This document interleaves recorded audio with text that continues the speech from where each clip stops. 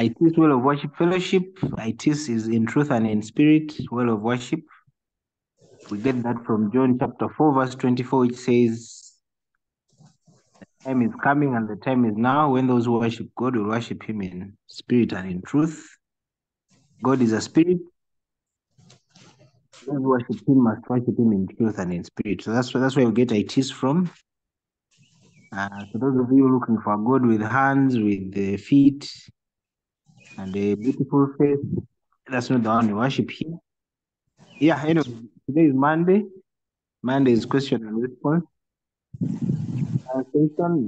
We do attempt questions from life, from society, marriage, love, from the Bible, faith, religion, prophecy, you name it.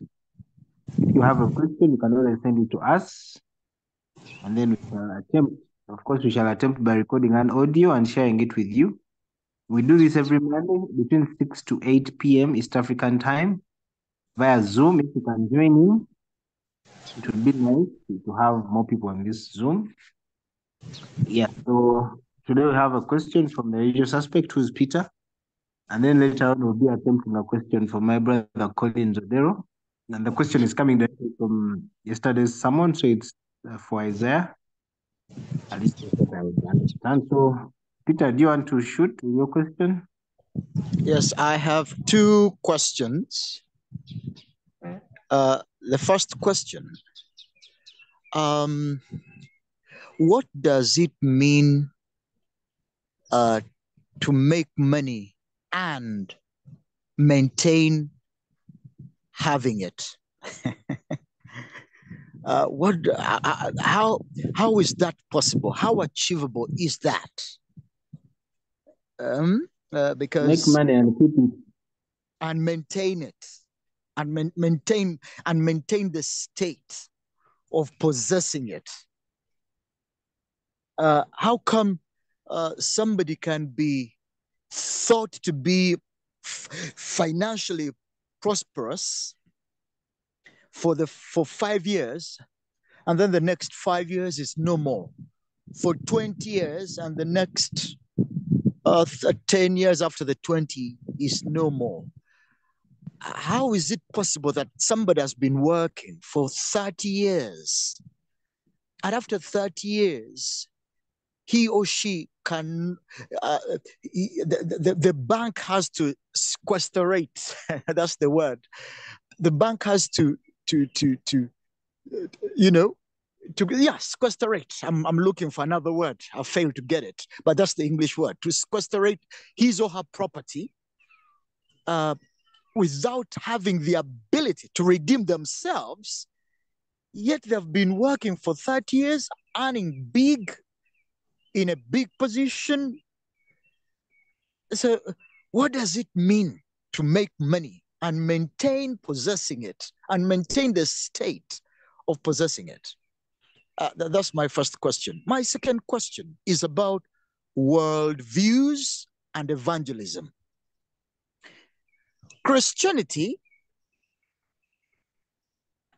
is a world view. Where world means birthed out of culture, birthed out of a specific people's culture. Now, Christianity coexists with other world views. When we argue about the truth, and we argue that Christianity is truth, or the truth, or is where the truth is, and the rest of the world views are not. Or when we say maybe naturalism is, but evolution is not. Maybe evolution is, but Hinduism is not, and so on. What is the objective standard of truth, and how certain where do we find the certainty that this worldview, which is not a heavenly view, or which is not, I don't know, I mean, how do we how sure are we that we are the objective truth and the rest are not? Or they are the objective truth and we are not? Because by we you mean Christianity, Christians?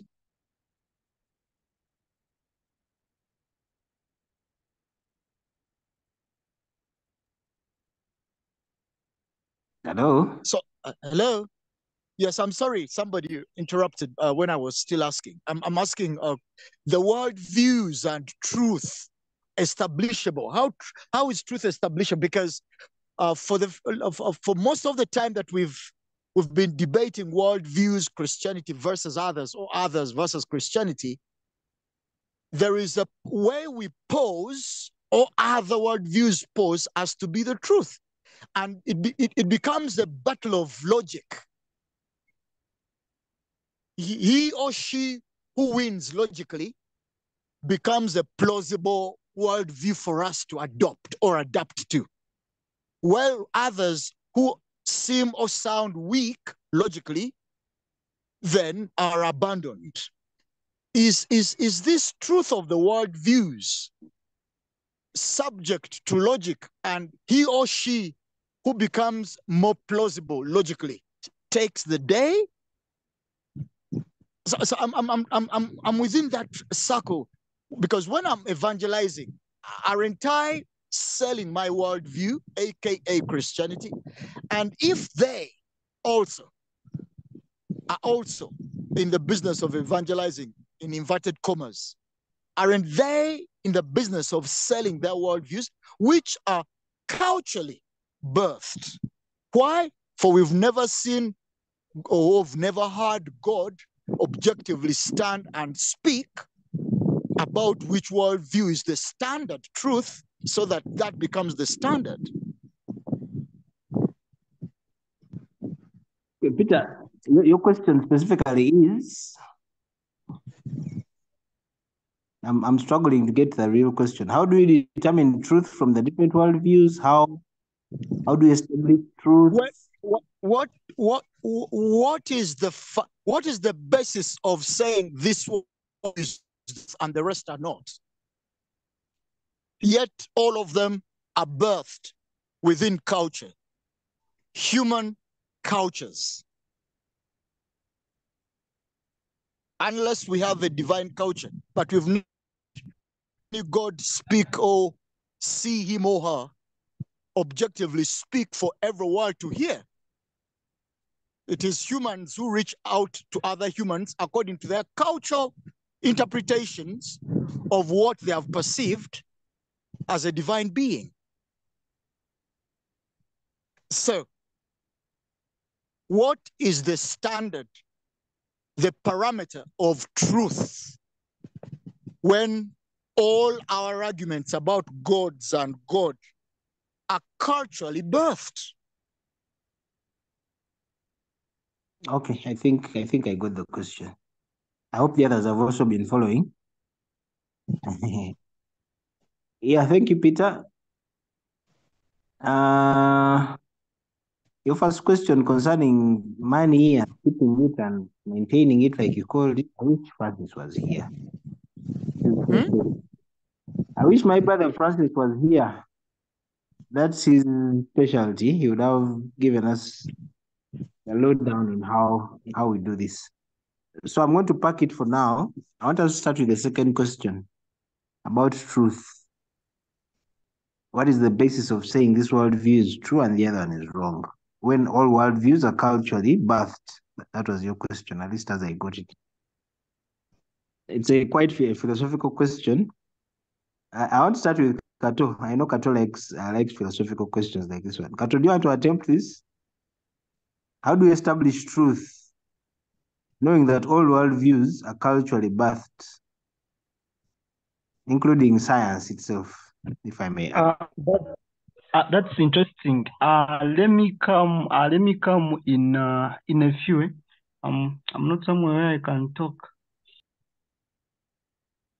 Yeah, I know you'd enjoy. I knew you'd enjoy this question. Okay, who else can take a stab at this? 。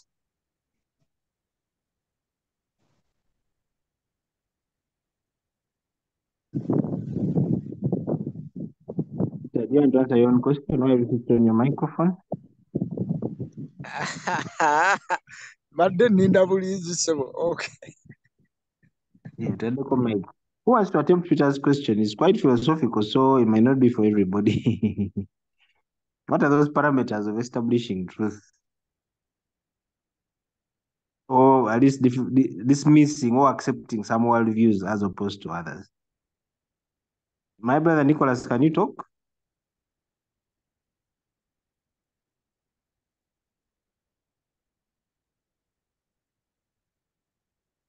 He can't, obviously can't talk. Or at least I assume he can't. Tom, can you talk?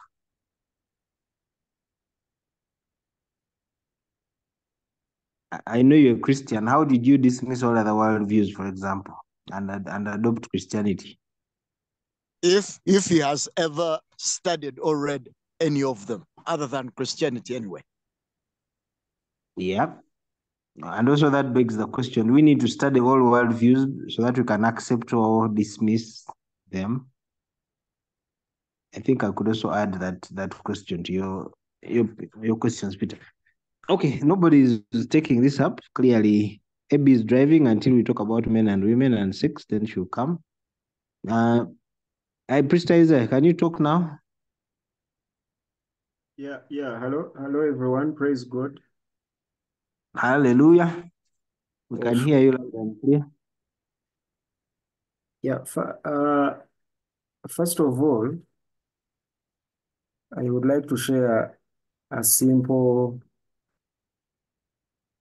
definition of what a worldview is for all of us to share.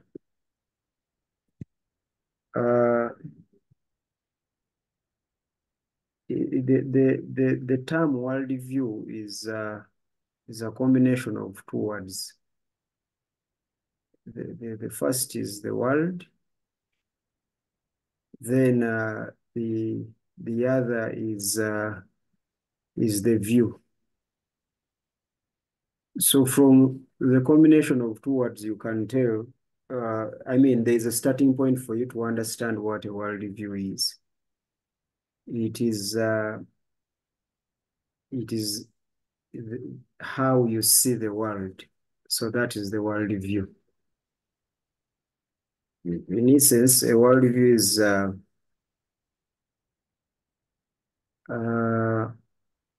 how a person looks at the world, how they understand the world works around them, and that worldview is normally born or formed from one's culture, and culture might even include religion and other anthropological factors. And also it is formed from one's philosophy. And that worldview also can be formed of what I call experience. So one's experiences will influence their worldview. So that is what a worldview is. Moderator, I wanted to start with that so that the members in here who have never even heard about the term get to understand what we mean when we say a worldview in simpler terms. And I also wanted to mention that because they are learned fellas here, men and women, who would like to always compare with the notes and then get to understand what we mean. So I just wanted to give that brief definition of a worldview. But in case we have time, then we can extend that discussion. It is a very interesting discussion, getting to understand what a worldview is and how worldviews work, for that matter. Now that I have assigned myself a responsibility that you did not assign to me, I would like you now to give me the assignment. What is the question, Mr. Chairman? Again. What are the parameters of establishing truth? Yeah, okay, Hello? Peter, you want to? Yes.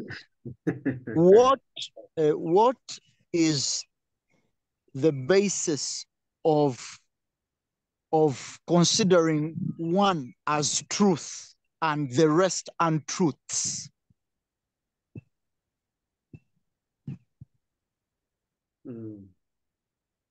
Okay. If that is the question,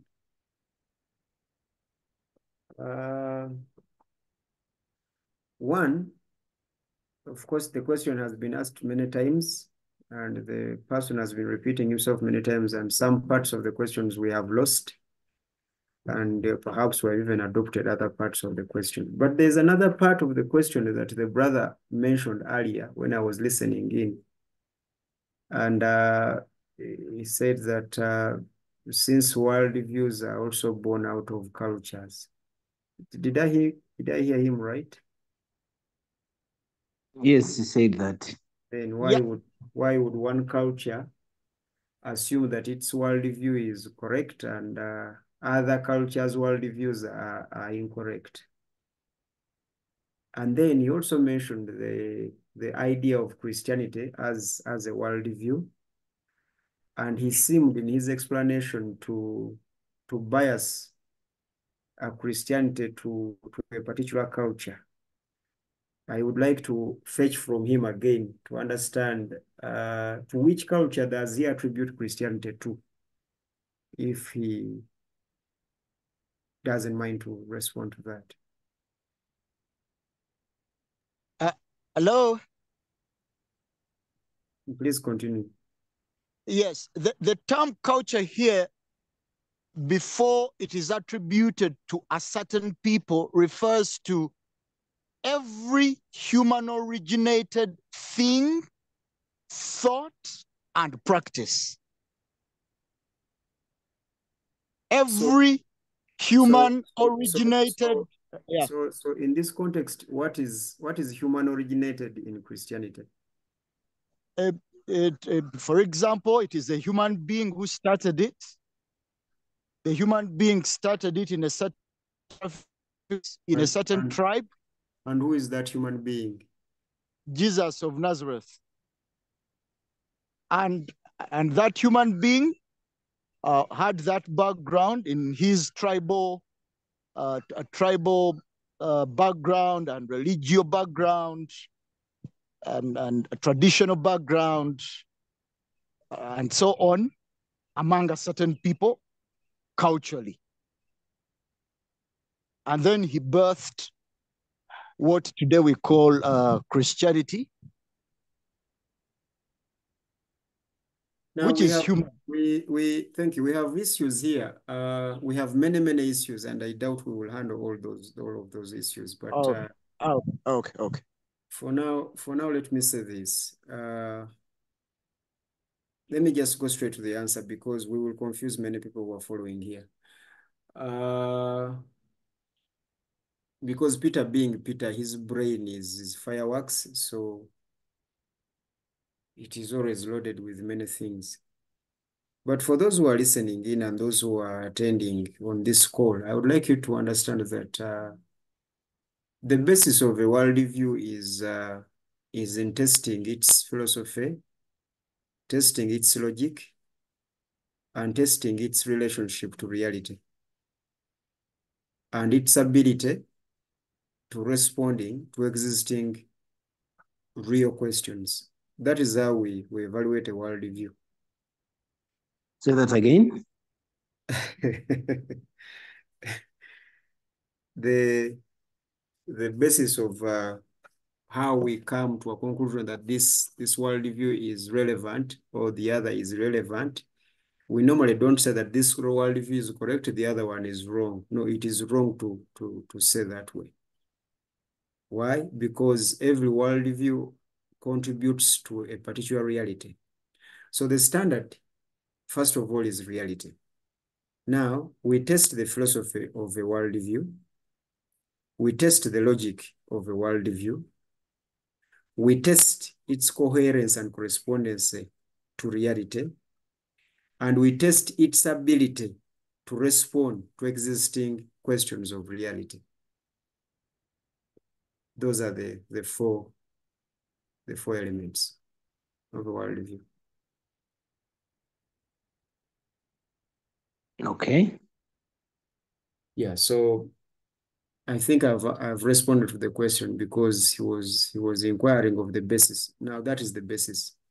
So every worldview, those are the parameters. Every worldview must be subjected to those four areas, and you subscribe to a particular worldview based on how it has participated in those areas. That is how you subscribe to it, or unsubscribe to it if need be. Thank you, moderator. Peter. Peter, are you there? And all those and then all responses to those parameters are also culturally positioned, or they rely on the interpreters or discussants' intellectual muscle, ability, and information, which vary from person to person. So how is objectivity achieved in that case? And who has that authority to dismiss one and uphold the other? Well knowing that the discussants participating in this discourse or in those discourses have various intellectual abilities, exposures, and information.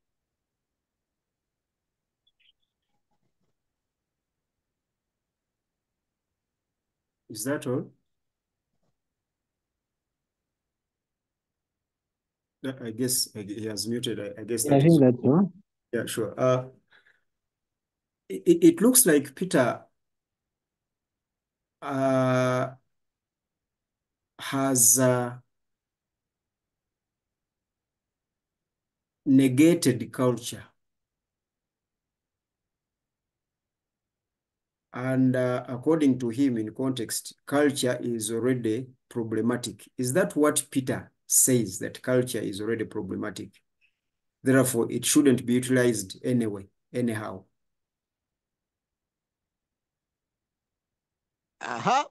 Claim number one, yes, culture is problematic.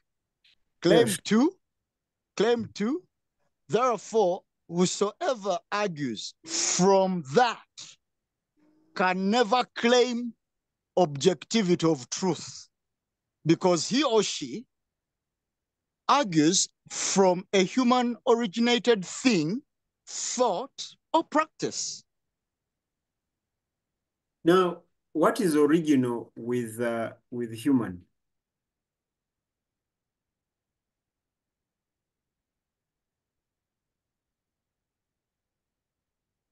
Serubide, do not mute. You're wasting a lot of our time.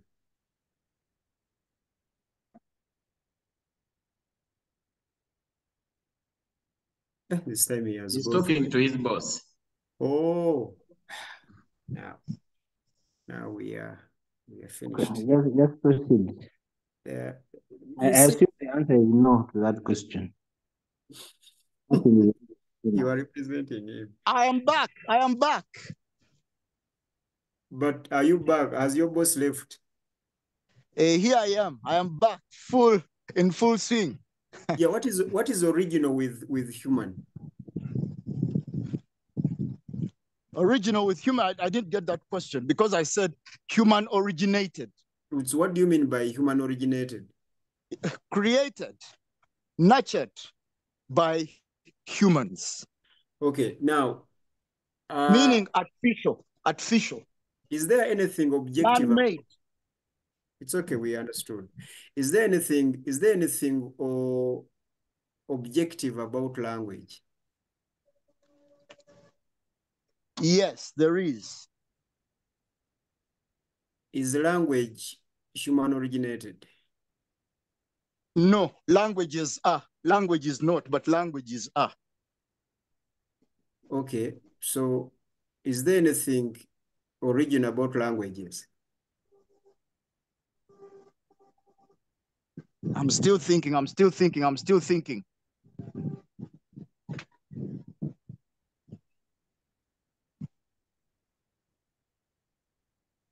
Moderator, we are waiting for the thinker. We We don't have all. can't wait for the thinker. What if he thinks for the whole day? What can we do? Because he keeps interrupting. We thought that we had responded to the question. He came back with arguments. He should tell us whether there's anything objective about languages. Because what he wants to demonstrate here is that a worldview should be exercised in a vacuum. That is his core argument. I don't know whether he has already seen it or not, but his core argument is like the worldview, to be objective, it must be born out of a vacuum. In other words, that's what yes. In other words, the term worldview, you must dismiss world. And then you have a view, and therefore it is objective. Why? Because if you go to the hospital and they take samples of your blood, and laboratory 1, 2, 3, 4, 5 come up with the same test results of your blood sample, Mr. Serubide argues that we should ask another shrink somewhere to see their view on the test of that blood. Why? Because the laboratories there are human originated, therefore relative.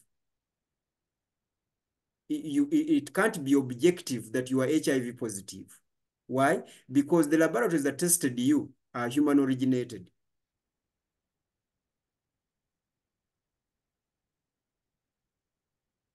Is anyone following? I'm following. So that is why that's why I wanted the brother to work within his field and tell us if there is any objectivity in languages. He's still thinking. I'm following that scientific example. I'm following very well. You should be thinking about language. The science will confuse you. Let us go to language, Mr. Serubide. Is there an objectivity in languages?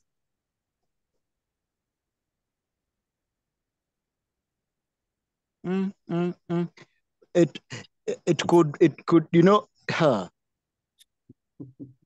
I'm now getting stuck here. And you are welcome on Monday Zoom. Getting stuck here because you like, do you know why you're getting stuck? You are being served of your own poison. You like getting us stuck. Wrong. Because Mr. Serubide, objectivity, you are saying that as far as humanity is concerned, objectivity is impossible. I would argue philosophically that what might be impossible is absolutism, but not objectivity. Because, but the 4 parameters that I gave you are parameters of each and every objectivity, wherever it is examined. And I wish you had dwelt on those 4 parameters and we discussed them. And you see how we come to conclude and establish objectivity. This thing is objective. Why? Because we have gone 1, 2, 3, 4 areas. You would challenge a worldview that claims absolutism. You would challenge that. Because I subscribe to the Christianity worldview. And the Christianity that I subscribe to is not one of Jesus of Nazareth. Because Jesus of Nazareth never started Christianity. Like you earlier claimed.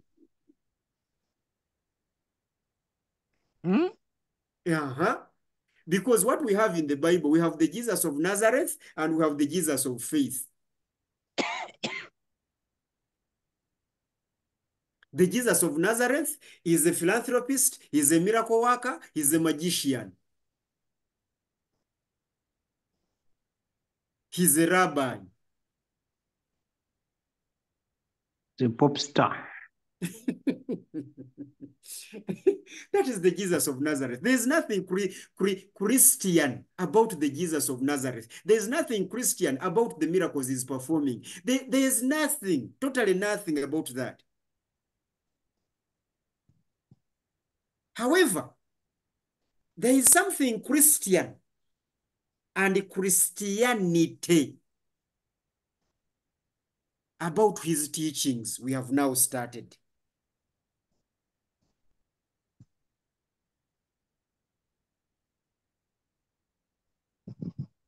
So how you come up with the idea that Christianity is human originated by Jesus of Nazareth, that of course I love and like the Jesus of Nazareth. But that Jesus of Nazareth has 12 disciples. One of them commits suicide. 11 stays. They replace the number. They become 12 again. And there is no Christianity. At least if you've been reading the book of Acts, you will see that there is no Christianity. And then there's this man known as Paul, who is not looking at the miracles. When you read at the episodes of Paul, he's not talking about the miracles. But when you read those who report about the Jesus of Nazareth, the autobiographies, they're reporting miracles. Now, somewhere, somehow, Paul introduces another Jesus, and that is what we call the Jesus of faith. Now, it is through the introduction of that Jesus of faith that the worldview known as Christianity is born. Acts chapter 11, verse 26. Now, another worldview is born, known as Christianity. Now, this worldview is not born by, it is not human originated. It is a philosophy that asks questions. Questions like the 4 questions we have always asked here that qualify a worldview. I talked about parameters. Now I'm talking about the 4 questions of a worldview. Question number 1, a question on origin. Question number 2, a question of problem. Question number 3, a question of solution. Question number 4, a question of destiny. Now, these are the structures, the framework that make a worldview. You have a worldview, yes, but how does it respond to the question of origin, the question of the problem, the question of the solution, the question of destiny? How does it?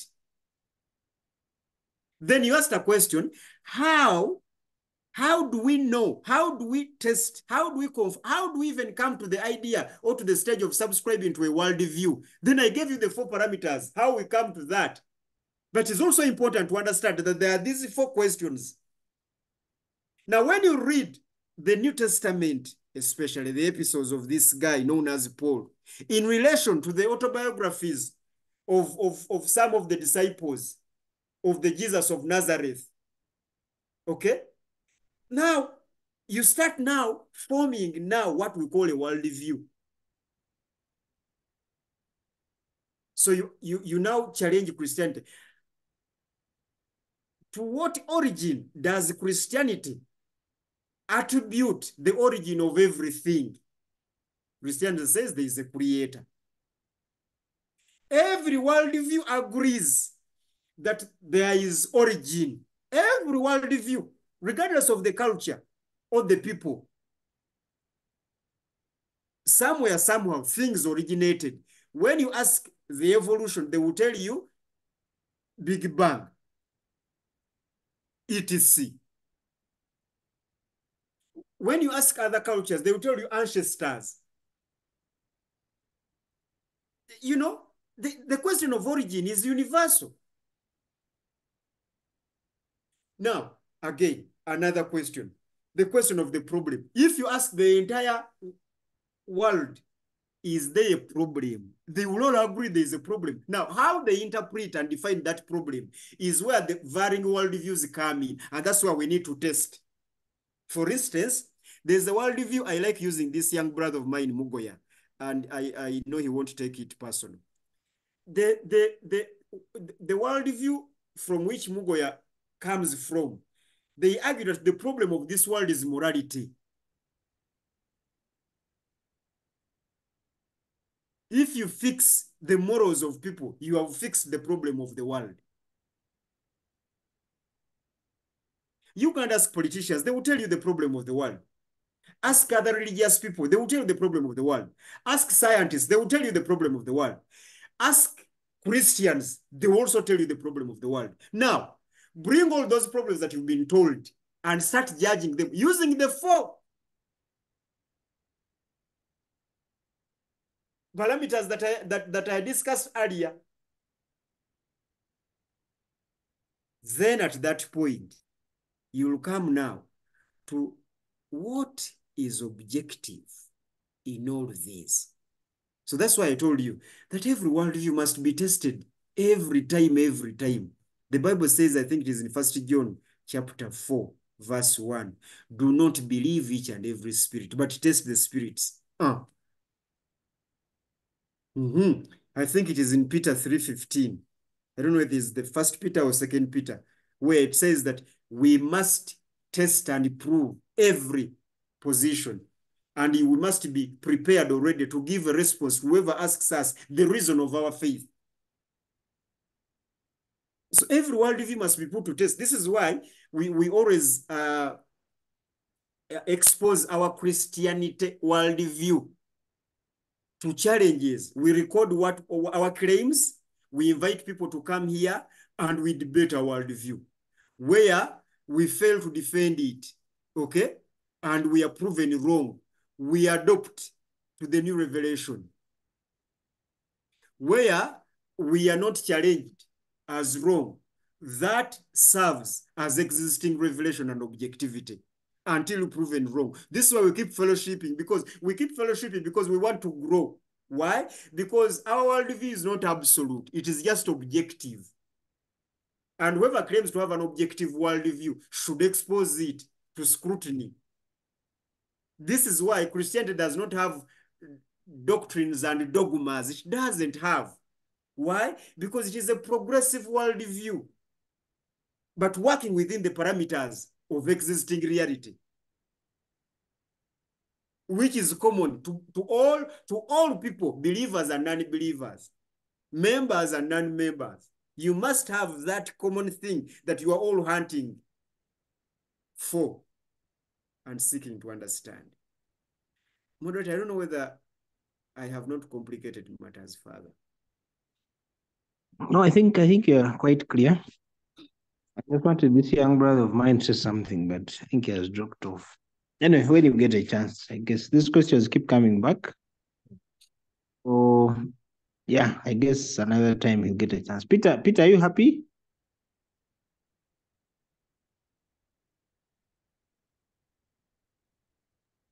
Is the big side attracted?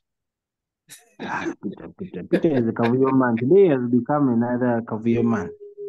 This us, then he runs away. Okay, let us go to the next question. It's a series of questions, actually.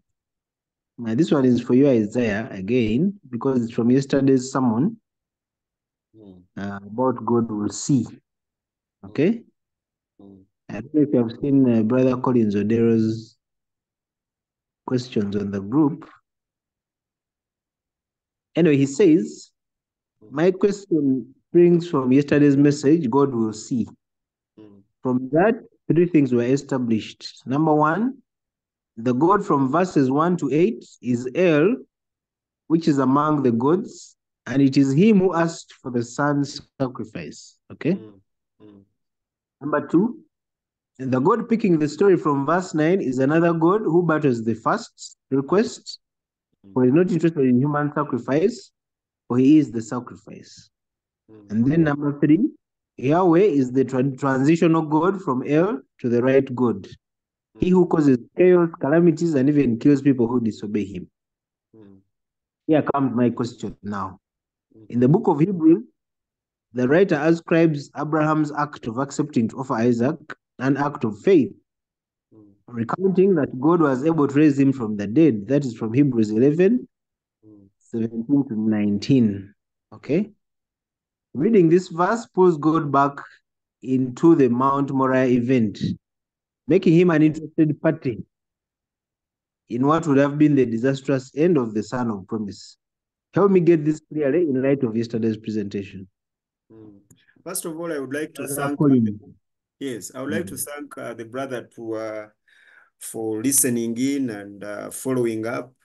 These are the things that we are interested in, because we want people to always listen and then ask questions, challenge our positions, because this is how we grow. I am so blessed that someone out there listened to the sermon, because I'm very sure Collins was not part of the audience that I had there, but at least he followed up with that. So we thank God. We thank God. Now, I am going to give Collins a straight answer in the context of the sermon and the presentation that I made last Sunday. This is what I'm going to tell him. The God of Christianity is God number 2, because he mentioned like 3 gods there. Did you notice? Yes, yes. So the God of Christianity is God number 2. And the writer in Hebrew is trying to communicate God number 2 using how he was understood or misunderstood in the Old Testament. Hence the reference. Now, for those of you who are here, who are representing Collins, does that make sense? Especially if you listened even to the sermon. He was trying to represent that God. He's trying, the writer of Hebrews is trying to communicate God number 2. Isn't it? Because for those of you who did not listen to the sermon, please go and listen to it. You'll come up with many questions, I'm sure, like Collins has. But here is what I said briefly. One, people have to understand that the biblical patriarchs are the Abraham, Isaac, Jacob.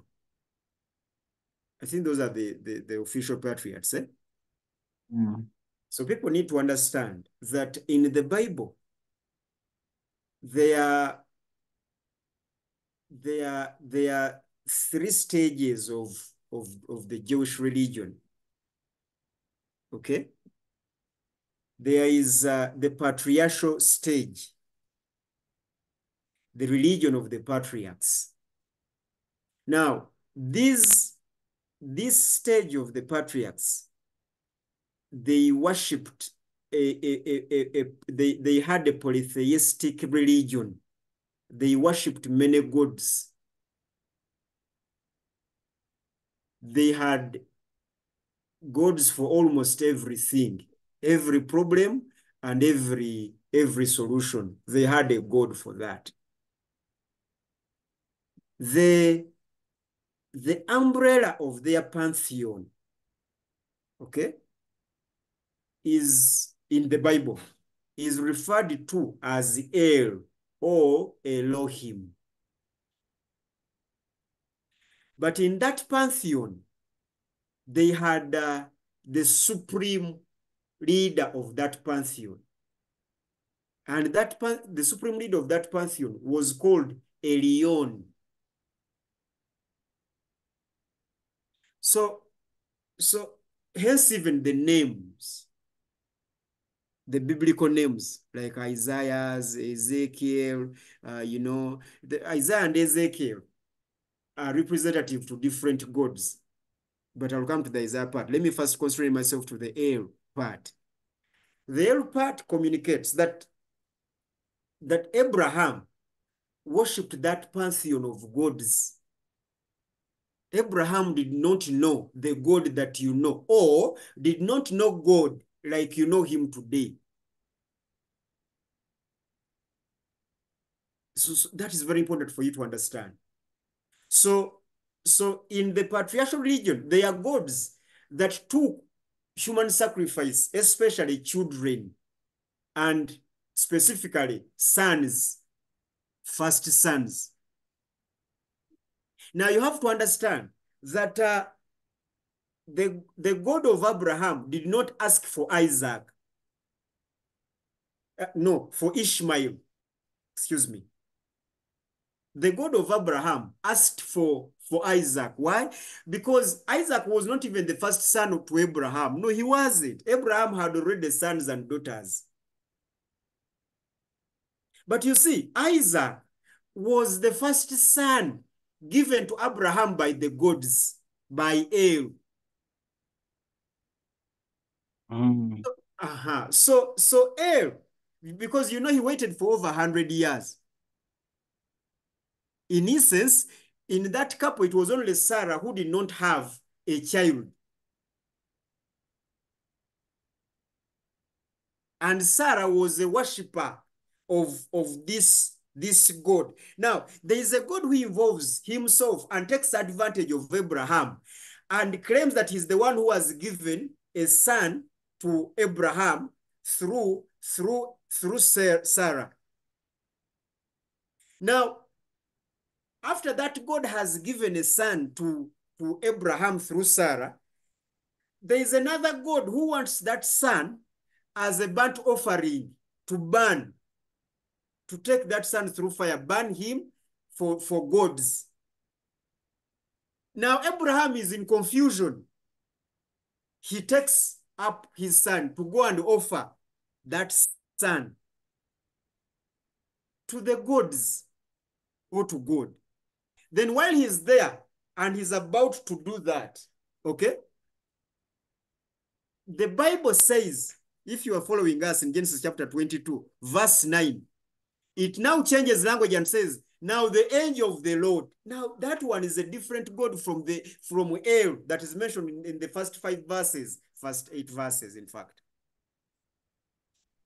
So for you to understand these things, your English Bible will not help you, but your Hebrew Bible will help you because it distinguishes the names.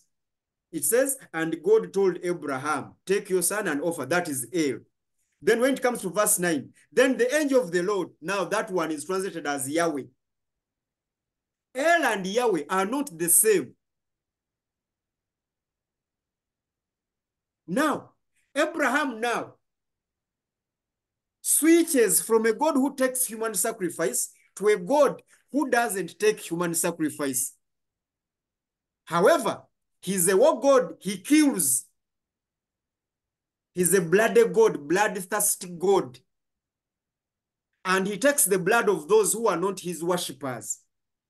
But Yahweh was also worshipped by Canaanites as a storm god. But now, there's a version of Abraham, the version of Yahweh,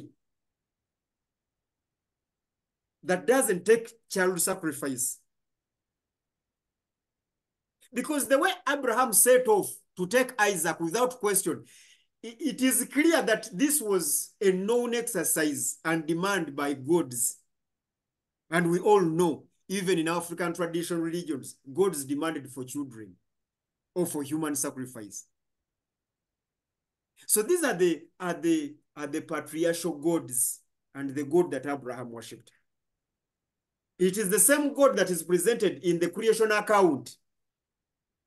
There is verse 1, the El there. There is verse 26, El there. Then there is another God in verse 2. The God of that of that confusion and void. But that I will teach another day. So what we were trying to demonstrate yesterday was this, that people need to understand, how has this God we know today, how has he evolved over time, and how does the Bible demonstrate that evolution? I call it evolution, but the actual word, the actual theological word is revelation. How has God revealed himself through generations? Now we know that Abraham has matured from human sacrifice to no human sacrifice. And now he's going to be a God who takes animals, but not human beings. Okay? Because you have to understand that Genesis is written while the Israelites are in exile.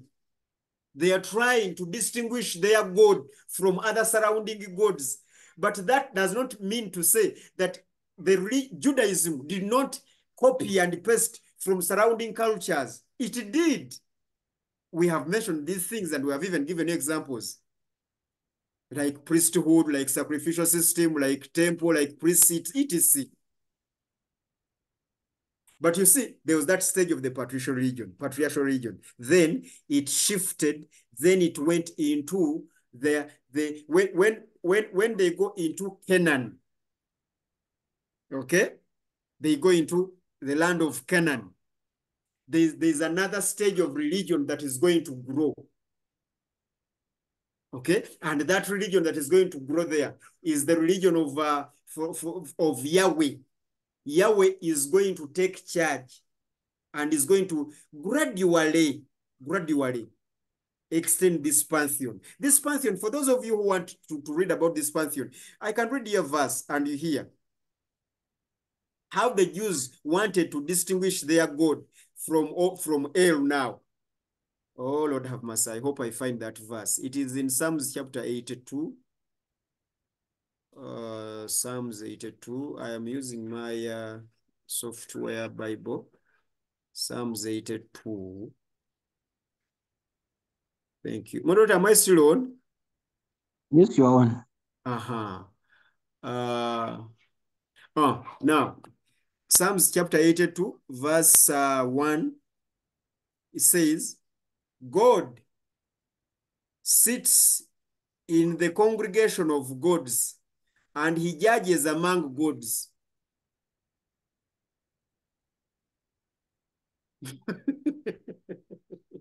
Has anyone ever read that? Sits in what? He sits in the congregation of gods, and he judges among gods. If anyone has any other version, can read. Some translations say in the liege of gods.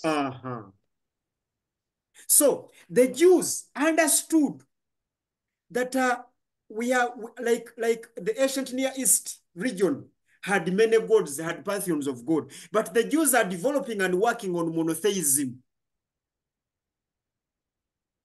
Now the Jews want to demonstrate that Abraham was not sacrificed because another God interrupted the sacrifice. And we're going to introduce to you another God, aka Yahweh. Yahweh is introduced at that mountain known as Moriah. Yahweh is introduced now.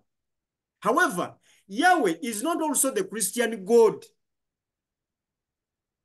Yahweh is the God of Judaism. He's the warmonger.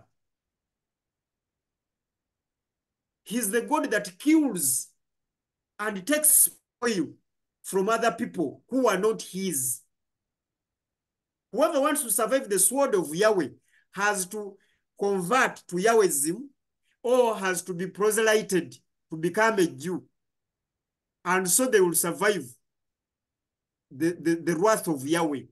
Now, we know the Christian God is not a God who kills to save his people, but Yahweh is a God who kills to save his people.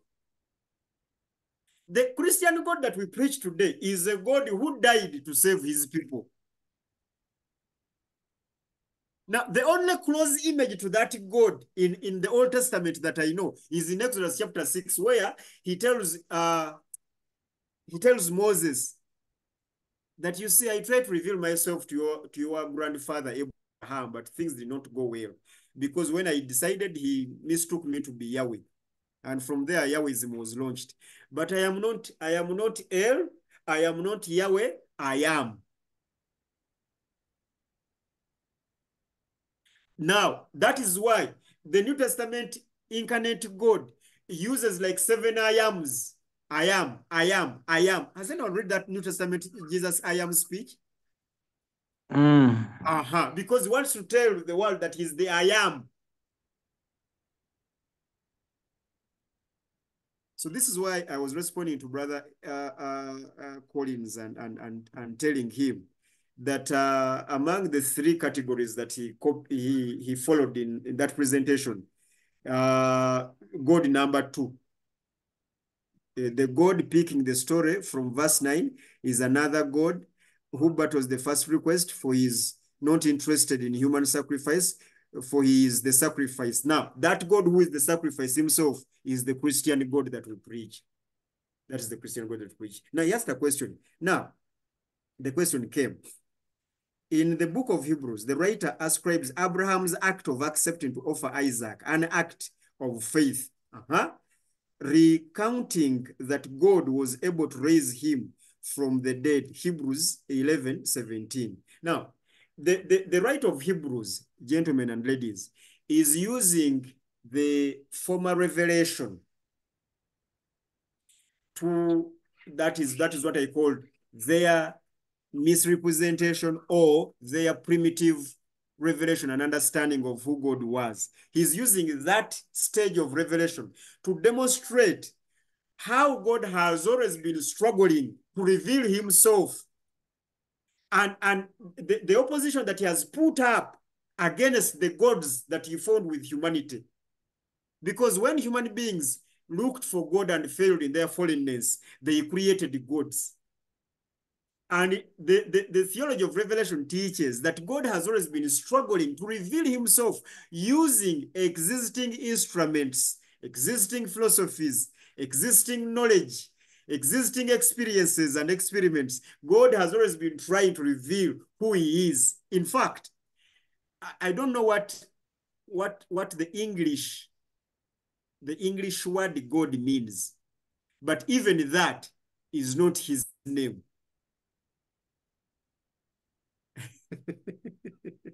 It's a label. It is just a label. So when we say God, we are talking about that supra intelligible, non-caused being that is the cause of everything. That is what we are talking about.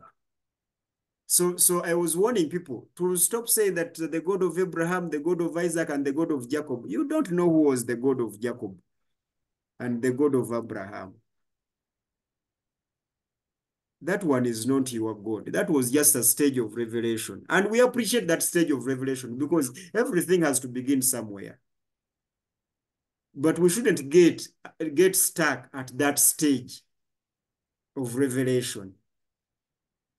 We should worship God for who he is and not see him in these instruments and presentations of fellow fallen human beings.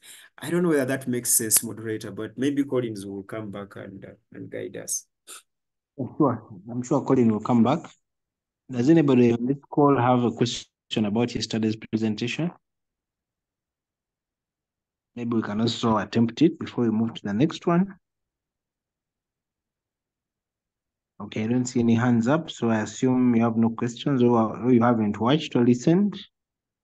Please listen and get back to us with any follow-up questions. I can take another question right now. Does anybody in the call have a question? Mugoya, my brother, I'm sure you have a question. Well, not at the moment. Not at the moment. Maybe, yes. Not at the moment. Fair enough. But what do people think? What do people think about what we've said so far and what we've shared? What do they think? Because that also is important. You might not have a question, but have a feeling, have something that you've gathered. Could be talking to ourselves. And then we get to know at least those who are on the call.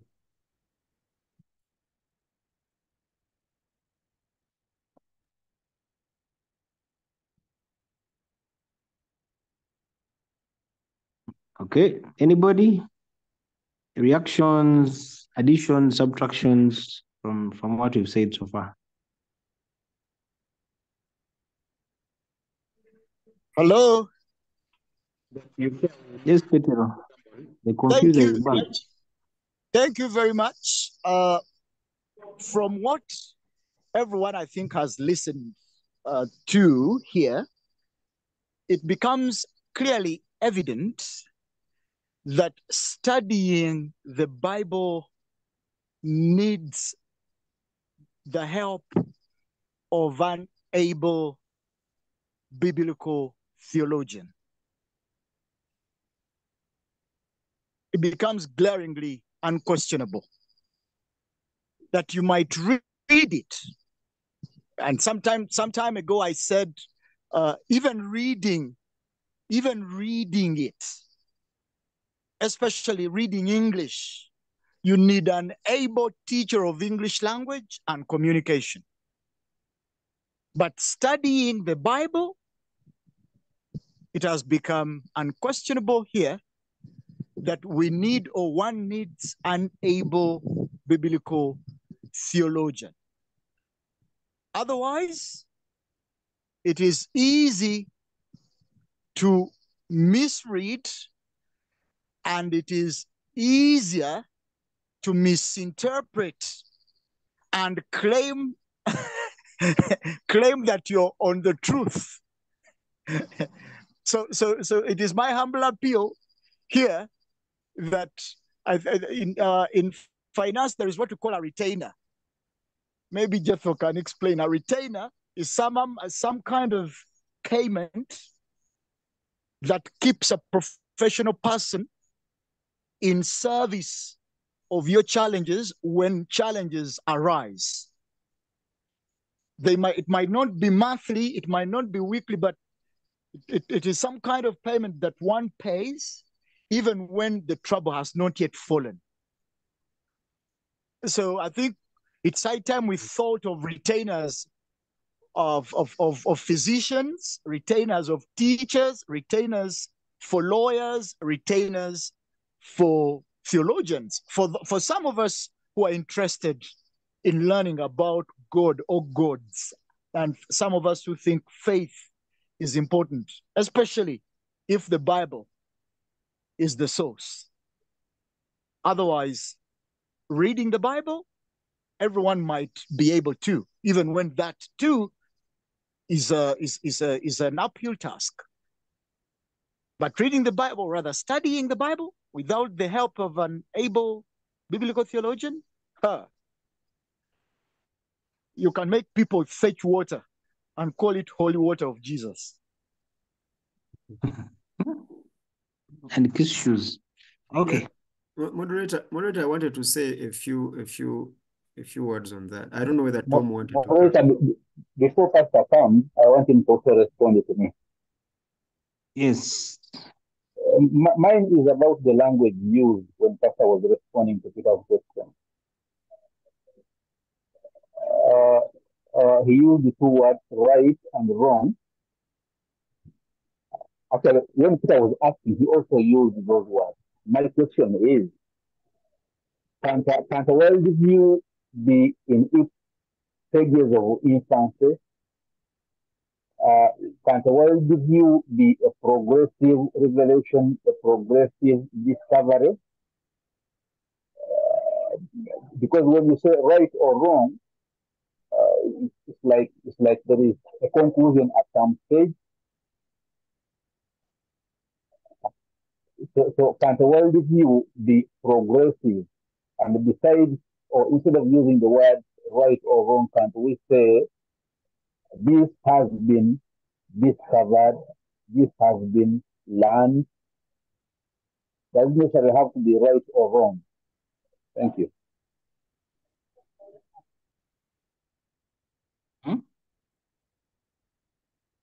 Let's start from there.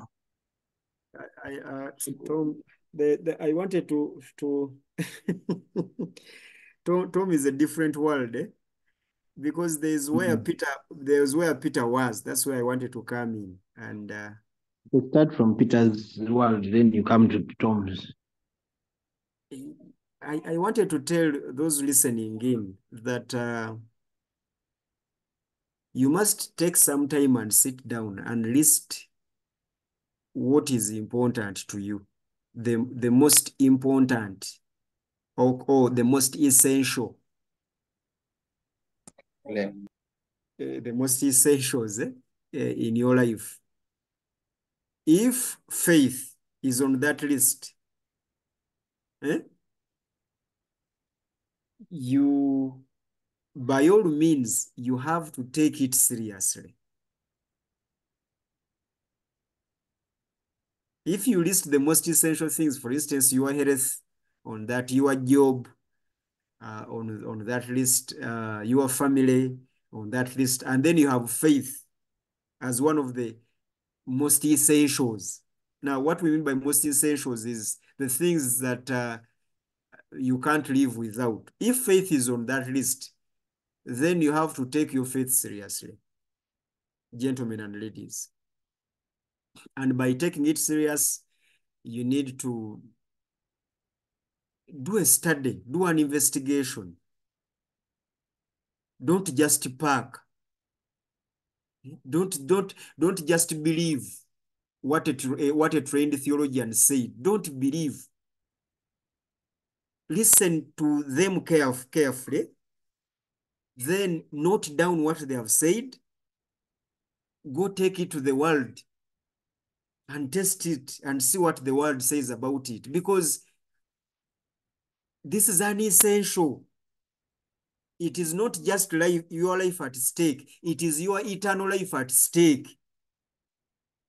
So I think that is very important, gentlemen. So you need trained theologians to help you, yes. But there's something else that you need that is also as powerful as having a trained theologian. Fellowship. Fellowship, where you exercise your ideas to the public and the public gives you their views. And then you relate with yours. You shake those positions. You see? I think it's very, very important to have that boldness, that openness. Because I can see one of us here comes from a cult that has deemed us as dangerous. But even if you are warned by your religion that place is dangerous, if there is somehow you can access that dangerous place, you go there and listen to them. Okay? You go secretly and listen to them. You can even go at night like Nicodemus. Judaism had warned its leaders about this man known as Jesus. And it was punishable for a leader of Judaism to be seen during the day having a conversation, a one-to-one conversation with this heretic known as Jesus of Nazareth. But there was a Nicodemus who smuggled himself at night and had a conversation with this guy. Why? Because his belief was essential. So I don't care whether people have warned you against iTiS, or they have warned you against Catholicism, or they have warned you against Pentecostal, or they have warned you against SDL, or they have warned you against Islam. You go there. Go there and listen and fetch what they have to offer. And then go back home and think about these things. Think about these things. Okay? Then there's another character represented by the Berean church people who came and listened to Paul and took notes, went back, deliberated about these issues, came back the next time with different questions. Why? Because they knew and thought that their faith was an essential, and they did not take their faith casually. They were serious about that. They were serious. So I kindly ask you, whoever is listening to me, take your faith serious. If you start a WhatsApp group about faith matters, take it seriously. Don't just play comedy there. Take it seriously. Take your Bible study serious. Ask serious questions. Challenge these positions. That is how you will grow, and that is how you will enable the revelation of God to your life. I mean, the revelation of God must be assisted to be understood. God is revealing himself. And the revelation, for God to be revealed, it is exclusive for him. Only God can reveal himself. But to understand that revelation is our responsibility. And that is how we do our responsibility. So that we can understand this God that we're talking about. Don't just run away. If a scientist says that there is no God, or an atheist says that there is no God, don't pray for them. Before you pray for them and cast them as demon-possessed, before you do that, you invite them. You go with them out on coffee, have a conversation. Have a conversation with them and be objective. Don't fight. You see? So, and then after you've understood what they're saying, then present to them your position as well. And watch how they punch holes into your position. You know, things like that. So, moderator, I thought that was important for us to really underscore and cover.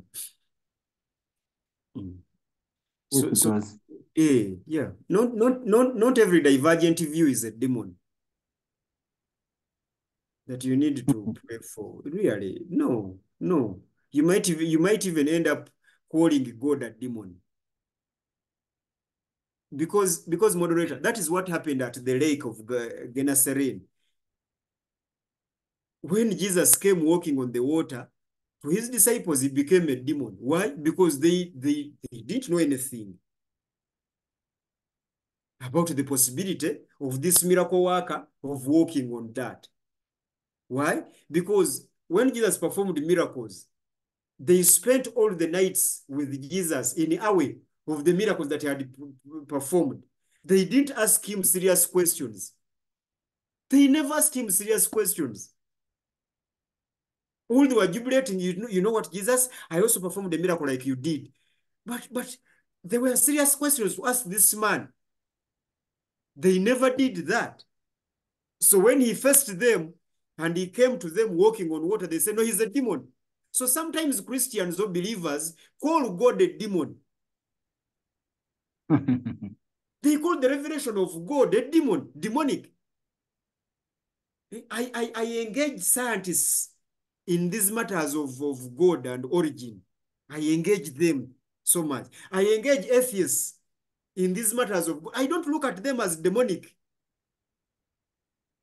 Because I know God has something to teach me through an atheist. He has something to teach me through a scientist. Why? Because me and that scientist and that atheist, okay, found this world here. So we are both observing this world. I shouldn't conclude that I know God. A scientist has nothing to tell me and to teach me about God. Then you don't know about revelation. Science has got way too much to teach you about God. Atheists have got way too much to teach you about your God. Pagans have way too much to teach you about your God. Moderator, does anyone remember here me telling you that every degree at the university is a revelation of God? You remember me saying that? Yes.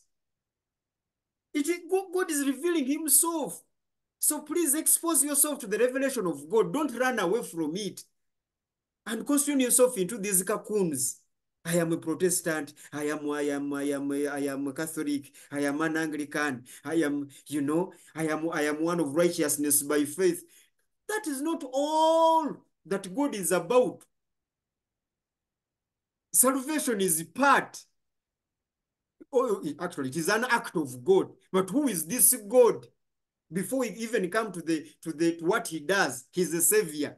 My redeemer, my redeemer. Okay. Who is that redeemer of yours? Because redemption is what he does. But who is he? You need to respond to these questions. So expose yourself to the revelation of God, because it is all over, gentlemen and ladies. It is everywhere. Stop restraining it into your doctrines. We have 27 fundamental beliefs. We have 100 beliefs. We have a dogma. God transcends our doctrines. God transcends our dogmas. God transcends our philosophies. God transcends theology. I have always told here that the first lesson that you are taught in a theological class, in a sober theological class, is to remind you that you are not here to understand God. You are here. You are here to learn about this God. And you are not going to stop. Yes, because of the institution, we will give you a certificate. But that certificate of theology is not a graduation in understanding God. You have not graduated in knowing God. You can't graduate until you die. You'll be discovering more and more and more. So do not limit yourself. But you find these people, now that I know how I am saved, let me even leave fellowship. I know some brothers who no longer attend fellowship. Why? Because they know how they are saved. They are saved by grace through faith alone. and then they start assuming that just because they are right about salvation and others are wrong about salvation, that is all that matters. That is not all that matters. We see you're preaching this guy's religion. That's what they call it. Yes, yes. You have started another religion. Just because Mugoya has got it wrong on the role of the law, and Serubide has got it right on the role of the law, that is not the entire God.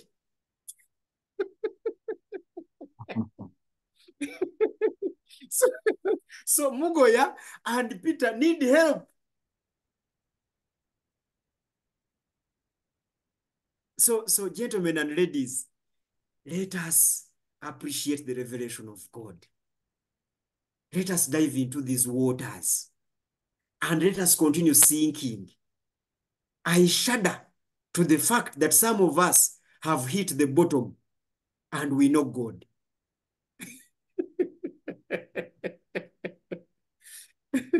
It is very unfortunate. But I wanted to say those few words about what Peter was saying. Very important addition. And I think also Tom's question is partly related. Yeah, because it was about revelation. Revelation in its infancy. Can you necessarily call it right or wrong when it's in its infancy? When Tom listens to our first audio about the worldview, and he listens again, he will understand that we actually hinted on his view, because Tom says that if it is a worldview, why would we tag conclusions of right and wrong on a worldview? And if it is a view, to respond to Tom, I would like to tell him that yes, we mentioned that and said that it is actually wrong. And that is why we said that we discourage absolutism in discussing worldviews, and we encourage objectivity. That is what we encourage. And objectivity has essentially nothing to do with what is right and what is wrong. For instance, objectivity means that what you're saying makes sense. We can look at it in those lenses. Meanwhile,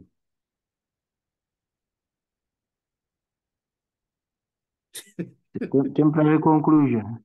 Yes, that's because what you're saying transcends your position and even covers other people's position. So everyone reasonable in another worldview should or ought to appreciate what you're stating, your claim. That is what we mean by objectivity. And how do we come to that? By, first of all, making sure that every worldview qualifies with the 4 questions that frame a worldview. We move from that stage, and then we go to the 4 parameters or tests of objectivity in each and every worldview. So we don't come up with right and wrong. We don't come up with right and wrong. This is what iTiS we keep telling people, that questioning to believe, believing to live. Why do we question even what we have concluded? We keep questioning because we know God is teaching us something new. We are growing in faith. We are growing in understanding God. We are growing day in and out. This is why we keep having these fellowships. We keep coming back here talking about the same things, because we know by talking about these same things, new developments are going to occur. It is the same reason that we encourage people to always join us. And they tell us how they feel, what they think, what they have understood, what they have learned, what they have unlearned. Okay? You remember my sister Becky here shared, I don't know whether I can recall particularly, but what she did, we made a presentation here. She went and did too much research on what we did here. And then she came back here and told us, guys, this is what is happening. And then we delved into that. She launched us into another world. And then we took our views there. Then recently, Brenda told us that she's into ATR now, studying the gods. That is important. Why? Because she's investigating the existing worldviews in contrast to her worldview. So, Tom, I agree with you. It is not right, let me use the same word, to establish what is right and what is wrong in these matters. However, objectivity requires that we have a platform on which we're working upon. And that platform, unfortunately, in some areas it is considered dogmatic, therefore right, and other people's platforms are considered wrong, therefore things to avoid. But as I discussed in the previous audio or presentation, we need to overcome that. We need to overcome that. Thank you, Chairman. Okay, thank you very much. I think that was good. We have about 25 minutes. That's enough time for a question. Does anybody here have a question that we can attempt in these 25 minutes? Abby, do you have a question? You've not asked a question in a while. Ask one. Stephen Mukatonda has switched on his microphone. Oh, okay. Stephen Mukatonda, please. But Today today I've Jet not has called forgotten upon me. you. I'm sorry. I'm so sorry. Here to Let fight me a chance to speak, please. Yes, I want to request that you send me that message I listened to, Worldviews. I want to listen to it. And One of today. yes, the one that has formed the basis of the previous discussion, the sermon. I want to listen to it and probably understand, because I think I have not understood. There's also a write-up we did, by the way.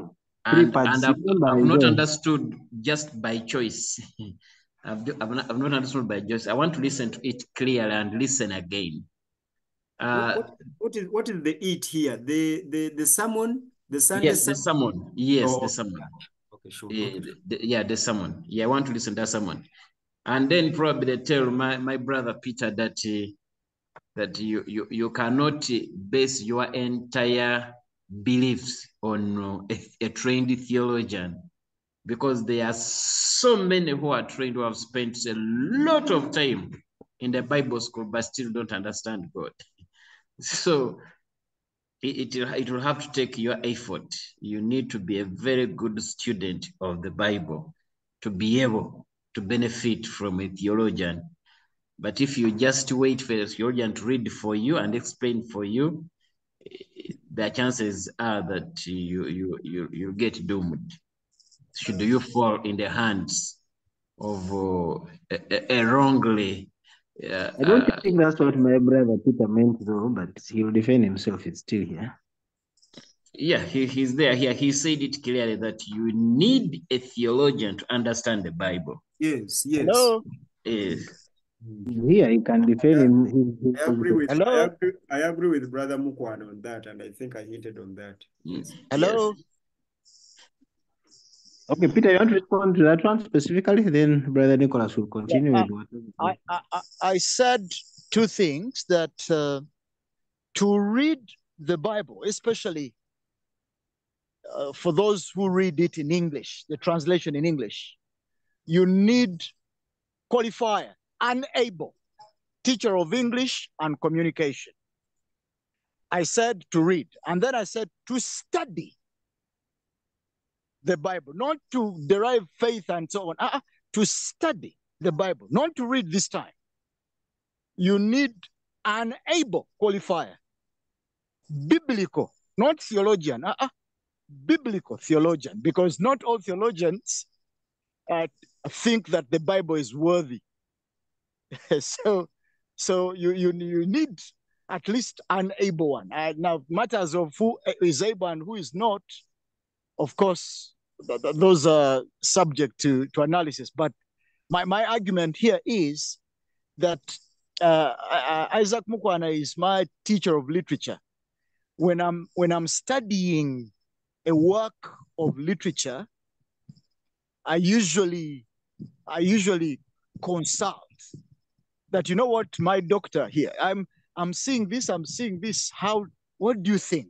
You know, what must I do here and there? You know, somebody who is like a physician, who takes a diagnosis of what you're reading.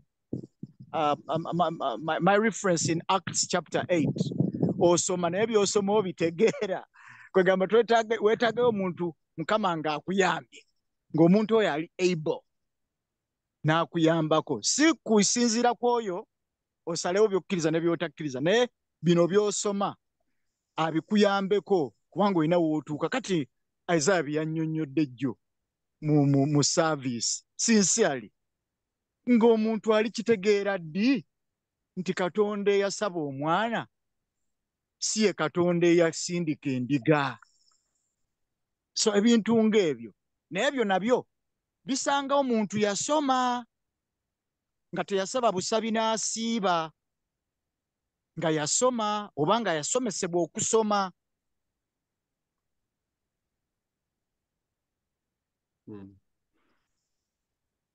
Okay, I think that's clear, Petero.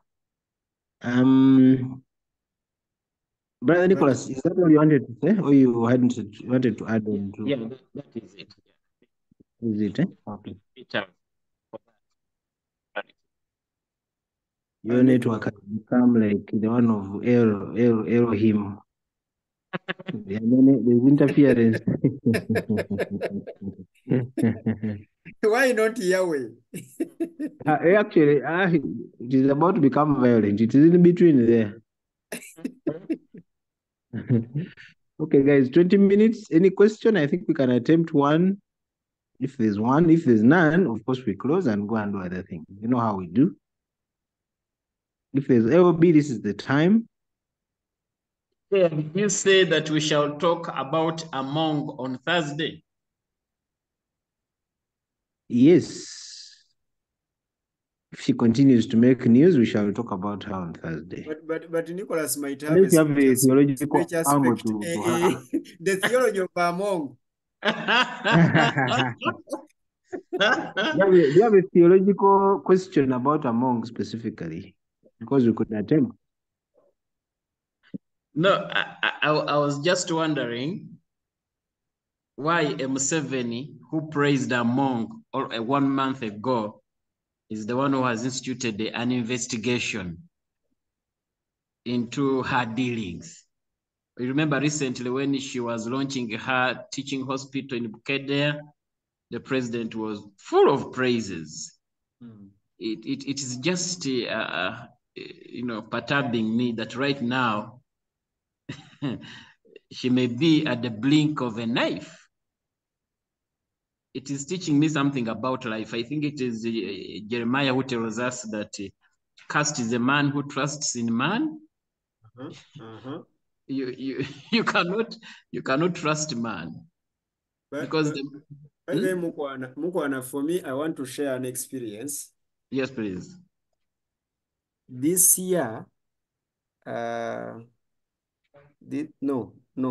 since last year to date, I have been betrayed by almost everyone I call family.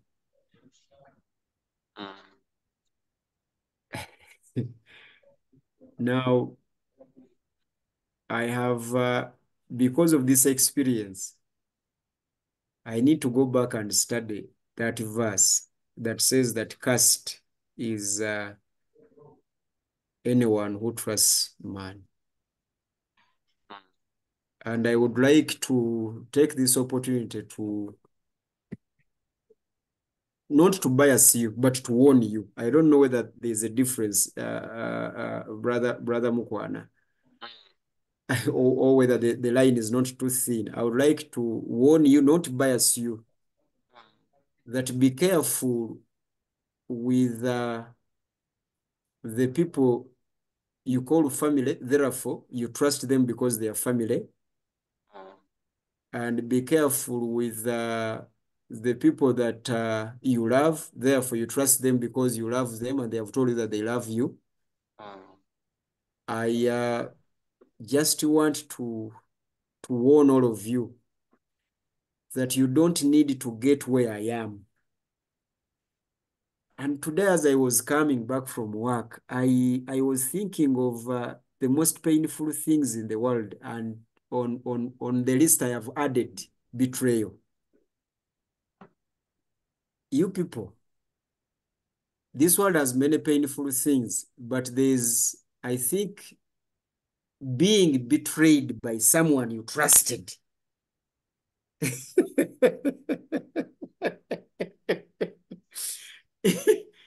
is it is something that you can't recover from. I am sorry to interrupt you, Brother Mukwana, but I wanted to share this experience. It is something that you can't recover from. Okay, maybe that is me. I might not recover from this. So, and politics demonstrates it ably, because if it is true that the president has summoned the investigation of the speaker, and recently he was there endorsing her, then really you can now imagine yourself being hanged by your most trusted person that you have in life. Have you guys ever thought about that? Thank you, Mukwana. You can continue. I'm sorry. Yeah, actually, that is very, very helpful. It is something I'm also just thinking about. But you've opened my eyes. Real betrayal is very painful and it's not easy to recover. In fact, even when you see somebody who claims to have recovered, it's more of a pretense, a cover-up, but inside, dying. And politics does it better, that once one is betrayed, either dies or separates permanently. Exactly. With politics, it's black and white. But now for us, in this side of religion, we pretend that, well, I forgave, I moved on, but the scar may not really be a healed scar. It is a painful one.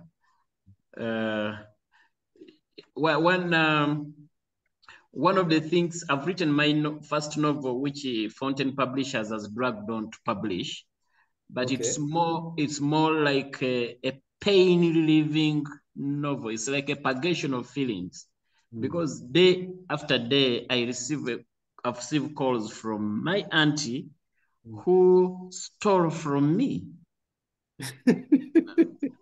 Stole from me because my mom died when I was very young, and therefore she took charge and took everything, absolutely everything, and almost sending me to the grave. But now that even without the riches my mother left behind, I've been able to try and make it in life, and she needs my help. Can you imagine? My mom died in 1991. So we could be talking of how many years? Those about about 30, 33 years ago. But the pain, every time I remember that, in fact, when I see her call, I'm like, But I talked to her, Nicholas, we don't have rent. I don't have rent. I'm like, but you're a thief.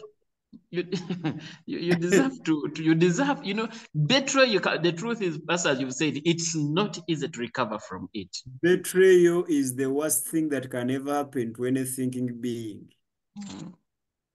It is. I just wanted to prepare the people here who are listening in here that prepare for betrayal, because it might go with you. It might really take you. And or if it doesn't take you, it will change you and you'll be a different person forever. And you'll be a different person forever. Betrayal is bad. It's bad. And most of us are minutes away.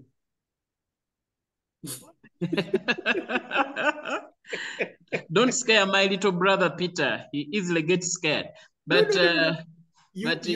You don't know what it means. For instance, can we just share some examples, Mr. Moderator? Yeah, sure. I need you guys to go and watch a movie. It's titled The Usual Suspects. Okay. Now, in that movie, there is a character is known as Kaiser Soze. Now, that guy acts like he's crippled and he's helpless. He can do nothing, but he's very, very dangerous. So deadly. But no one in his company, and people are being killed, but no one can even suspect him.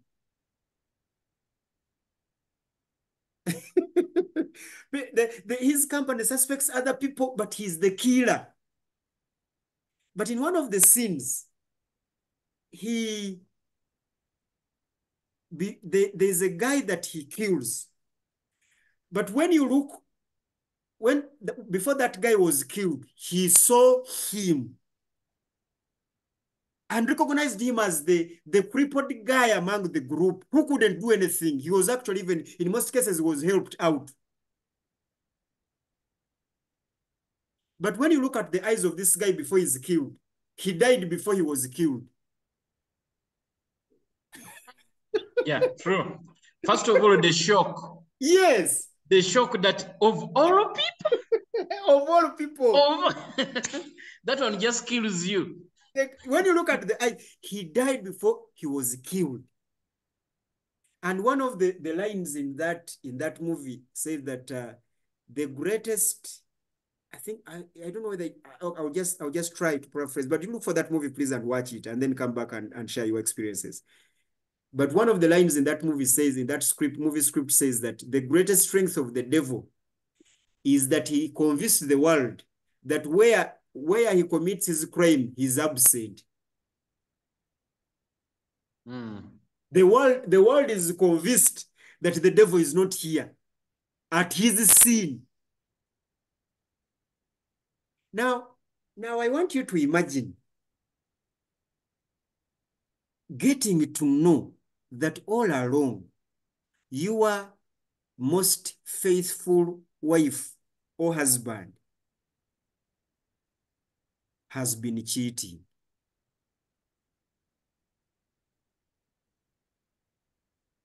Did you hear the paradox? Yes. The most faithful spouse is a cheater. And out of the and out of the 4 children, only one is yours biologically. Anti kakati oyinza okugamba out of the 4 children nga ffe ate tulina omu nga naye wa Isaayi. or the only child that you have is not yours biologically. And you said that child with the most faithful spouse. And you spent all your medical insurance. Everything. You spent your finances, spent your time, spent your resources. Now, most importantly, spent your conscience.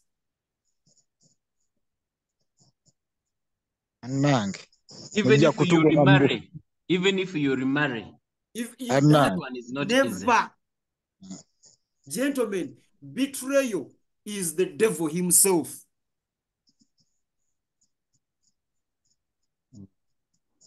So I am not biasing you. I am preparing you for betrayal. Because I don't want you to get where I am. I am in a very, very bad place. That's a confession I had to make to you, my brothers and sisters. But I am here because I never prepared for it. Why? Because Satan was not at his scene in my entire dealings with the people. Oh, so you thought. Because most of us think that the devil is not at his scene. Gentlemen, I would like to remind you that the devil is at his scene. Therefore, your son will kill you. Just because he wants to take the house.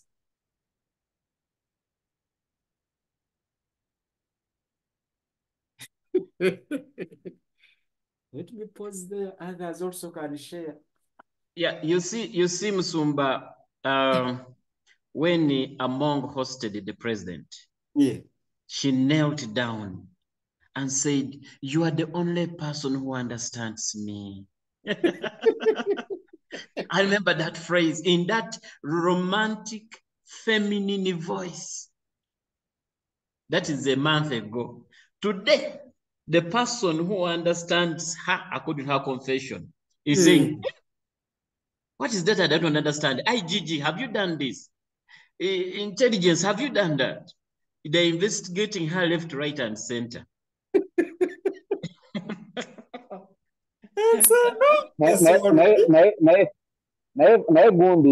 Bishop, can't we say that you still understanding her?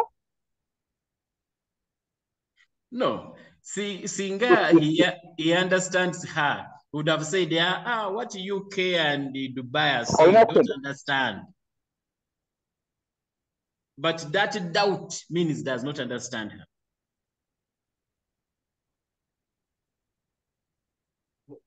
Okay. Yeah, but Priest Isaiah has brought it closer to us that no, let us not look at Among and Seven. Look at yourself and your relatives.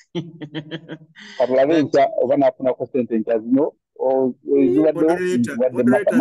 save us, moderator. Save us from this man. Surely, that man. Okay, I was saying, moderator, I was saying that what Priest Isaiah has helped us to understand is that don't let us not just focus on Among and the president. Let us focus on ourselves. The betrayal may be closer than we ever thought. It is 3 minutes away. Because the devil is always at the scene we don't expect him to be.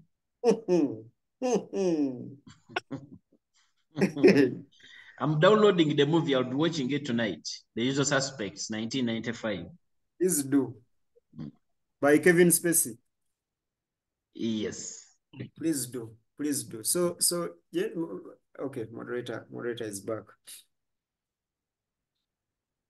Now, Bob is saying the document you're referring to has been disowned by Seven's press team. That's what Bob is saying.